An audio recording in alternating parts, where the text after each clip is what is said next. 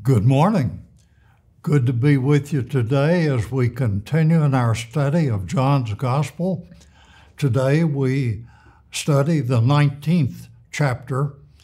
The time has arrived. Jesus is to be crucified. And so we pick up in the 17th verse of the 19th chapter. Carrying his own cross, he went out to the place of the skull, which is in Aramaic is called Golgotha. Here they crucified him, and with him two others, one on each side and Jesus in the middle. A couple of things in this. One, Jesus carried his own cross, it says. In the other Gospels and the Synoptics, it is recorded that Simon of Cyrene carried Jesus's cross for him, Jesus being weak because of the floggings and loss of blood, and so Simon the Cyrene was called to assist. Jesus is shown in most of the presentations as carrying the full cross, that is the upright member and the cross member. And the cross member was shown to maybe be a third of the way down. However, the typical Roman cross was in a T, and the upright member was permanently in the ground, and the individual to be crucified was nailed to the cross member, laid down and nailed in the wrist. Nailed in the hands, the nails would tear through the flesh. The other part of this is interesting, that the cross member was affixed before Jesus began to walk toward the cross. He was crucified between other criminals. Perhaps this was a continued testing of the Jews, a continued humiliation of Jesus to crucify him between two criminals. They were terrorists, and Jesus had been charged with being a terrorist. So here he is crucified. The other thing that we will see in this story of the crucifixion is that none of these things happened by chance. We can see God's presence and God's work in this process. So we know that Jesus is ultimately in control of his own destiny. Here they crucified him, and with two others, one on each side and Jesus in the middle. There's a hymn that says, "On a hill far away stood the old rugged cross." That was not entirely correct. It's a beautiful hymn, but Jesus was crucified in a place where there was high traffic. The crucifixion was designed to be a deterrent. And so they wanted everybody to see this. They wanted it to be a public event, just like in our modern times we have had public hangings. This was the same thing, as a deterrent to keep people from committing crimes. So here is where Jesus was. Pilate had a notice prepared and fastened to the cross. It read, "Jesus of Nazareth, the King of the Jews." So this tit for tat, this game between the Romans and the Jews continued. And this sign was placed where Jesus was crucified near the city, and the sign was written in Aramaic, Latin, and Greek. Aramaic being the language that the Jews used, Latin being the language of Rome and Greek the common language that was spoken, that was used in business. So another point to emphasize or to show that this was meant to be seen by everyone. This was a public crucifixion. The chief priests of the Jews protested to Pilate, "Do not write the King of the Jews, but that this man claimed to be the King of the Jews." Well, this was meant, I think, as a dig or to continue to annoy the Jewish leaders. And so they wrote, the King of the Jews. Well, the Jewish leadership says, no, don't write that. Said he claimed to be King of the Jews. Pilate answered, "What I have written, I have written." So you can see this antagonism that is being carried out here by Pilate, and the Jewish officials protested, but Pilate answered, "I have written what I have written. It stands." In verse 23, when the soldiers crucified Jesus, they took his clothes, dividing them into 4 shares, one for each of them, with the undergarment remaining. Obviously, there were 4 Roman soldiers that were in charge of this crucifixion, that they were in charge of nailing Jesus to the cross. They were the ones that got Simon of Cyrene to help and carry the cross member. But there were 4 of them, and so they divided the garment, the clothes that Jesus was wearing, into 4 pieces.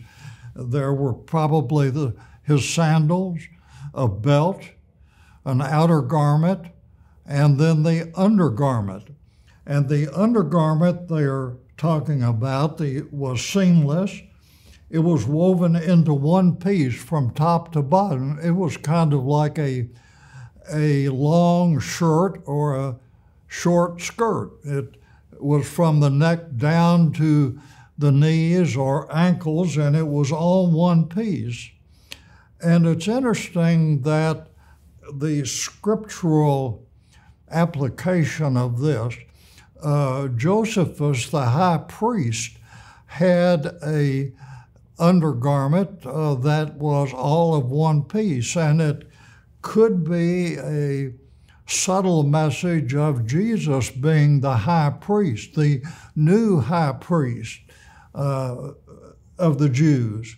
But it is shown here that the garment was seamless and there were 4 pieces that he had on. In verse 24, "Let's not tear it," they said to one another. "Let's decide by lot who will get it." They rolled the dice. This happened that the scripture might be fulfilled, which said, "They divided my garments among them and cast lots for my clothing." This is found in Psalm 22:18, and there are numerous references in the Old Testament to the crucifixion and the life of Jesus, and this is just in perfect alliance in the Psalms to the crucifixion of Jesus in the New Testament. So this is what the mothers did. You wonder what Jesus' mother was thinking, what Mary was thinking at this time, to see her son being nailed to the cross, to be stumbling due to blood loss, to being assisted by Simon. You wonder what was going on in her mind. Now, the disciples had fled by this point, And verse 25 says, near the cross of Jesus stood his mother's sister, whose name was Salome, Mary, the wife of Clopas, and this is the only time that Clopas is mentioned, so we don't know anything about him other than he was married to Mary. And Mary Magdalene, whose name comes up frequently in New Testament. Then in verse 26, when Jesus saw his mother there and the disciple whom he loved standing nearby, he said to his mother, dear woman, here is your son, and to the disciple, here is your mother. The person that Jesus is referring to, we believe to be John, although he is not identified. The only person identified as who Jesus loved is Lazarus, but John is not identified. But with the Gospel of John, with the 3 letters of John, with Revelation by John, it seems improbable that it would be anyone else other than John, the author of this gospel, the one whom Jesus loved. And at that time, it was permitted that a transfer of responsibility to someone could be accomplished. And Jesus, even on the cross, even in the process of being crucified, looked down, saw his mother, thought about her care. Now, her husband Joseph hasn't been mentioned since he and Mary had been left, or had left the temple when Jesus was left there. We haven't heard anything about him since then. We could assume that he is dead, or they are separated for whatever reason, but he was not there. And so he looked down and said to John, here is your mother. From that time on, the disciple took her into his home. John did what was asked. The disciples had gone. His brothers were not believers. They didn't come to accept Jesus until after his crucifixion. And then in verse 28, later, knowing that all was now completed, so that the scripture would be fulfilled, Jesus said, I am thirsty. So Jesus is in human form. He is suffering. He said, I am thirsty. And of course, scripture in the 69th Psalm alludes to this. He was fully aware of fulfilling prophecy. In other Gospels, the drink offered was refused. This that he was refused, or he consumed, was a jar of wine vinegar. And they soaked a sponge in it, put the sponge on a stalk of a hyssop plant, and lifted it up to Jesus' lips. The spiritual usage here is more than obvious. The hyssop plant the stalk was used to sprinkle blood on the doorposts of the Israelites so the death angel would pass over. And here the hyssop plant, the stem of this hyssop plant was used to hold the sponge up. This cross often is shown to be quite tall, but in reality it was only about 10 feet tall, and so the disciples would be able to to reach Jesus if they were around. The soldier would, when they held the sponge up, could easily reach Jesus' lips. When he had received the drink, he said, "It is finished. It is finished." And the Greek translation of course, in English, it requires 3 words, but in Greek, there was only 1 word, and that word meant, in Greek, the debt is paid. So Jesus said, "It is finished. I have paid the debt that you could not pay yourself. You could not recover from the sins without me paying the debt that you owe God." Jesus said, "It is finished. The debt is paid." With that, he bowed his head and gave up his spirit. Jesus decided when it was over, not the Romans, not the Jews. Jesus decided when it was over. He gave his life so that we might spend eternity with him, that we might have forgiveness of sins. To God be the glory. Let us pray together. Father, thank you for this day. Thank you most for your Son, Jesus. Thank you for the lessons learned here. Thank you, Father, for your healing touch upon those that are ill. Thank you, Father, for traveling mercies for those that are on the road.